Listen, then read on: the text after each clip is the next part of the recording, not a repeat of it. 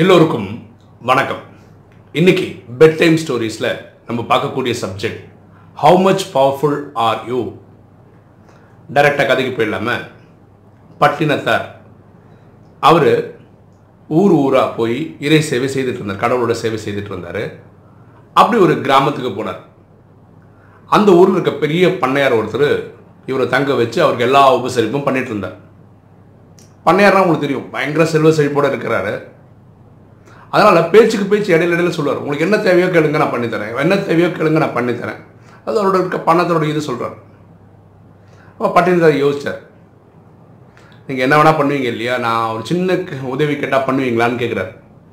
அது பண்ணுறது நான் காத்துட்ருக்கேன், உங்களை மாதிரி பெரியவங்களுக்கு நான் பண்ணுறது எனக்கு ரொம்ப சந்தோஷத்தை கொடுக்கும், சொல்லுங்கள் நான் பண்ணுறேன் அப்படின்றார். பட்டினத்தார் அவர் பேக்லேருந்து தேடி ஒரு ஊசி எடுத்து கொடுத்தார், இது வச்சுக்கோங்க அப்படின்னு. அந்த பண்ணையாருக்கு இந்த பழைய ஊசி வச்சு நான் என்ன பண்ணணும் அப்படின்னு கேட்குறாரு. அப்போது பட்டினத்தார் சொல்கிறாரு, காலம் ஆயிடுச்சுன்னா நீங்களும் இறந்துடுவீங்க, நானும் இறந்துடுவோம். அப்போது நம்ம பக்தி இப்படி என்ன சொல்கிறோம், மேல் உலகத்துக்கு ஒரு இடத்துக்கு போவோம், அங்கே 2 பேரும் மீட் பண்ணிப்போம், அப்போ இந்த ஊசியை கொண்டு வந்து எனக்கு கொடுங்க, இவ்வளோதான் என் தேவை அப்படின்றார். அப்போது அந்த பண்ணையார் கேட்குறாரு, எப்படிங்க இந்த ஊர் பொருளை நம்ம அங்கே எடுத்துகிட்டு போக முடியும், ஊசி எடுத்துகிட்டு போக முடியுமா, எனக்கு தெரிஞ்சு போக முடியாதே அப்படின்னு. அப்போ பட்டினத்தார் சிரிக்கிறார், ஒரு ஊசியை கூட இந்த பூமியிலேருந்து நம்ம இறந்ததுக்கப்புறம் எடுத்துகிட்டு போக முடியாத போது நான் அதை பண்ணுவேன் இதை பண்ணுவேன், என்கிட்ட அவ்வளோ இருக்குது இவ்வளோ இருக்குன்னு சொல்கிறதுல என்ன பெருமை இருக்குன்னு கேட்குறாரு.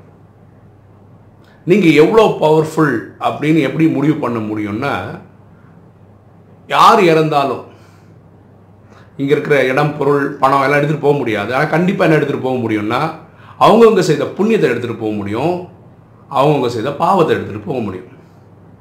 நீங்கள் ரொம்ப பவர்ஃபுல்லாக இருக்கணும்னு நினைக்கிறீங்கன்னா உங்ககிட்ட இருக்கிற பொருளை அவ்வளோ புண்ணிய காரியத்துக்கு செலவு பண்ணுங்க. எவ்வளோக்கு எவ்வளோ புண்ணியம் பண்ணுறீங்களோ அவ்வளோக்கு எவ்வளோ பவர்ஃபுல்லான ஆளாக இருப்பீங்க. எவ்வளோக்கு எவ்வளோ பாவம் கம்மியாக்குறீங்க, இல்லை பாவமே செய்யாமல் இருக்கீங்க, அவ்வளோ பவர்ஃபுல்லாக இருப்பீங்க. ஸோ பவர்ஃபுல் சொல்கிறது, நான் வலிமையாக இருக்கேன் அப்படின்னு சொல்கிறது நீங்கள் பண்ணுற சேவையை பொறுத்து இருக்குது. அவங்க தான் பவர்ஃபுல்லாக இருக்க முடியும்னு பட்டினத்தார் அந்த பண்ணையாருக்கு புரிகிற மாதிரி சொல்கிறாரு. அதுக்கப்புறம் பண்ணையார் அந்த மாதிரி வாழ்ந்ததாக சொல்கிறாங்க. இன்றைக்கி எப்படி இருக்காங்க மக்கள் பாருங்களேன். என் நண்பர் ஒருத்தர் என்ஜிஓ நடத்துகிறாரு, ஒரு நிகழ்ச்சி நடத்துகிறாங்க. சொசைட்டியில் இருக்க பெரிய பெரிய பிஸ்னஸ் மேன் எல்லாம் கூப்பிடுவார். கண்டிப்பாக ஒரு 5-6 பிஸ்னஸ் மேனாவது இருப்பாங்க அந்த மேடையில். அப்போ இவர் என் ஃப்ரெண்டு அவர் அனுபவத்தை சொல்கிறார்.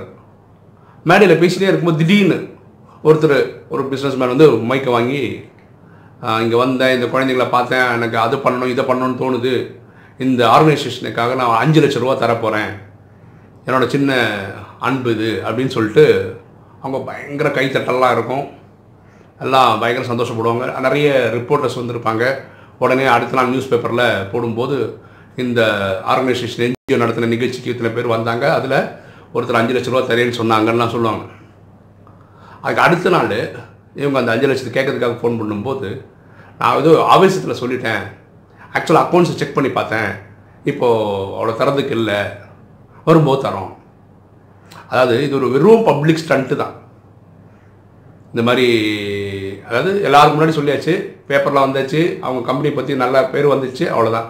ஆனால் ரியலாக கொடுத்தாங்களா கொடுக்கலன்னு பொதுமக்களுக்கு தெரியாதுல்ல. ஸோ இந்த மாதிரி பண்ணுறாங்க. அப்புறம் கோயிலுக்கு நிறைய பேர் நன்கொடை கொடுக்குறாங்க.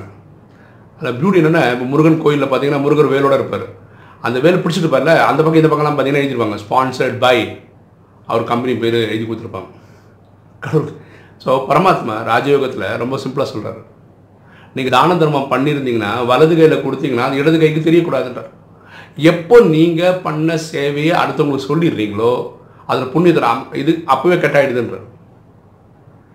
இப்போ புண்ணியம் பண்ணுறது பெரிய விஷயம் இல்லை, அது வந்து அடக்கமாக பண்ணணும், அது தனக்குள்ளே வச்சுக்கணும், அவ்வளோதானே தவிர ஊர் ஃபுல்லாக டமார் அடிக்கிறது புண்ணியத்தோடைய இம்பேக்ட் கொடுக்காது அப்படின்றார் பரமாத்மா.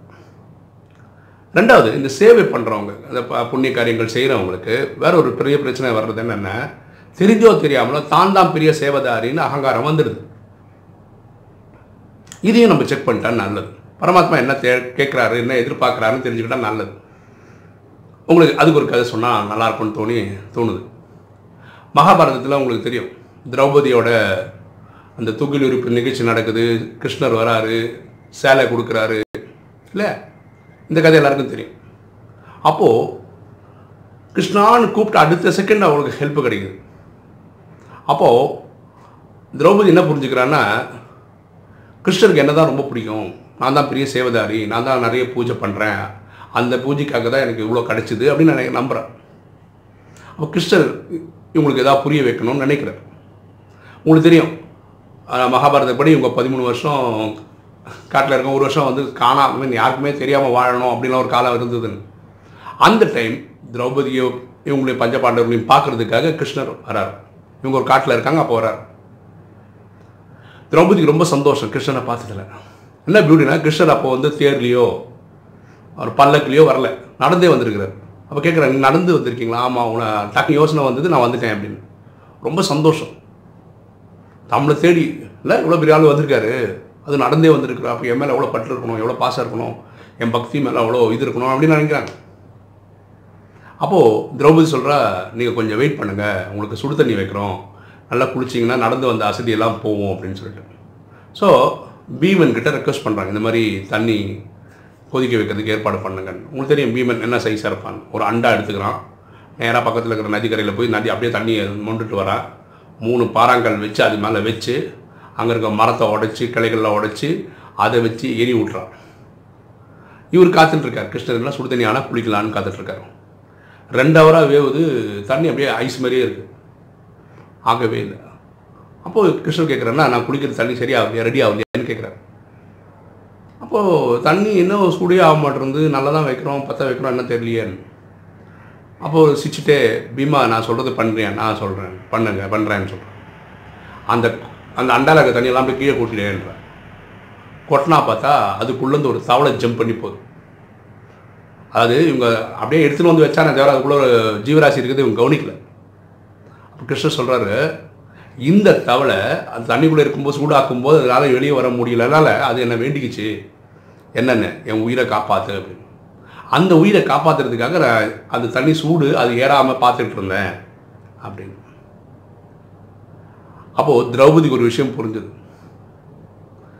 கடவுள் எதை பார்க்குறாருன்னா, ஆழ்ந்த அன்பை தான் பார்க்குறாரு இல்லையா.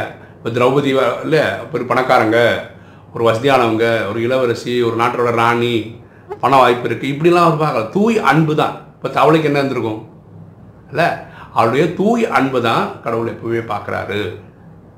ஸோ நம்ம இந்த சேவை பண்ணக்கூடிய சிஸ்டம் இருக்கிறவங்களுக்கு எப்பவுமே அந்த தலகணம் வராமல் பார்த்துக்கணும்.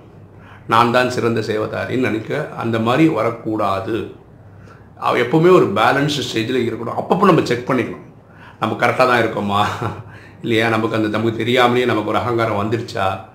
இந்த ராஜயோகம் ப்ராக்டிஸ் பண்ணுறவங்க இது வரது வாய்ப்பே கிடையாது. ஏன்னா டெய்லி வாணின்னு ஒன்று இருக்குது, அந்த வாணியில் அவர் பரமாத்மா அங்கங்கே சொல்லுவார். அப்பப்போ நம்ம நீங்கள் செக் பண்ணுவோம், நம்ம அப்படியே அகங்காரம் இருந்தால் நம்மளே குறைச்சிருவோம். ஓகே, அப்போது ஹவு மச் பவர்ஃபுல் ஆர் யூன்னா, நம்ம எவ்வளோ பவர்ஃபுல்னு சொன்னோன்னா எந்த அளவுக்கு புண்ணிய காரியம் பண்ணியிருக்கோன்றதை பொறுத்து இருக்கு. ஓகே, எவ்வளோ கம்மியான பாவம் பண்ணியிருக்கோம், இல்லை பாவம் பண்ணாமல் இருந்திருக்கோம் பொறுத்து. புரியுதுங்களா? அதனால இப்போ நீங்கள் சேவை பண்ணுறதா இருந்தால் யாருக்கா கமிட் பண்ணியிருந்தீங்கன்னா பண்ணிவிடுங்க. சும்மா இந்த ஒரு பப்ளிக் ஸ்டண்ட்டு மாதிரி நான் அதை பண்ணுறேன் இதை பண்ணுறேன்னு பண்ணாதீங்க. அடுத்தவங்க மனசை காயப்படுத்தாதீங்க. ஏன்னா அவங்க எதிர்பார்த்துட்ருப்பாங்க, நீங்கள் சொல்லியிருந்தீங்கன்னா அதை பண்ணுவாங்க போல இருக்குன்னு காத்துட்ருப்பாங்க. நீங்கள் பண்ணுவீங்கன்னு எதிர்பார்த்தே சில பேர் வந்து ஒரு தோல்வியில் அடைஞ்சு அவங்க எதிர்பார்த்தது நடக்காமல் போனால் ரொம்ப கஷ்டமாக இருக்கும். ஸோ நம்ம சொல்லாமே செய்வோமே, அந்த ஒரு பழக்கத்தை உருவாக்கிப்போமே. நம்ம வாழ்க்கைக்கு ஒரு கிராமர், ஒரு இலக்கணம் வச்சுப்போம். அதாவது எல்லா ஜீவராசியும் பிறகுது, வாழுது, சாவுது. அந்த மாதிரி நம்ம வாழ்க்கை இல்லாமல் நம்ம வாழ்க்கை சமுதாயத்துக்கு யூஸ் ஆகிற மாதிரி, எல்லாருக்கும் பயன்படுற மாதிரி. ஒன்றும் இல்லை, உட்கார்ந்த இடத்துலேருந்து 800 கோடி ஆத்மாவுக்கும் சுகம், சாந்தி, செல்வம், மகிழ்ச்சி, ஆரோக்கியம் நினைச்சாவே, ப்ரே பண்ணாவே அதுவே பெரிய புண்ணியம் தரக்கூடிய காரியமாகும். ஓகே, இந்த வீடியோ உங்களுக்கு பிடிச்சிருக்குன்னு நினைக்கிறேன். பிடிச்சிருங்க லைக் பண்ணுங்கள், சப்ஸ்கிரைப் பண்ணுங்கள், ஃப்ரெண்ட்ஸுக்கு சொல்லுங்கள், ஷேர் பண்ணுங்கள், கமெண்ட்ஸ் போடுங்கள். தேங்க்யூ.